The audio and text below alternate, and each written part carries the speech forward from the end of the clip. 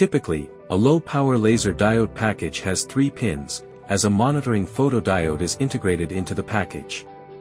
The photodiode produces a current, proportional to the optical power of the laser diode. The laser diode and photodiode are connected in various ways into the package. The most common connection methods are shown in the figure.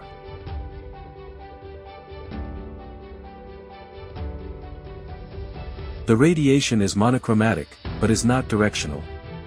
The far-field pattern is an ellipse, because the beam diverges more, in the direction perpendicular to the laser diode's junction plane, than in the direction parallel to it. Appropriate optical lenses are used, to give the beam its usual, spot form.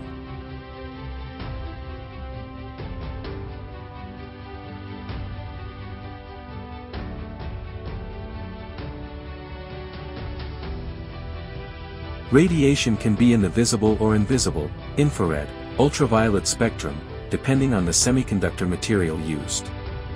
Although infrared radiation is invisible to the naked eye, it can be detected by a mobile phone camera, and is displayed in purple or blue.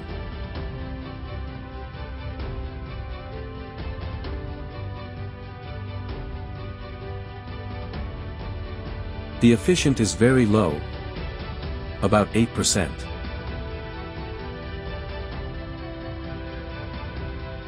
For safe operation of laser diodes, they must be driven by a current source.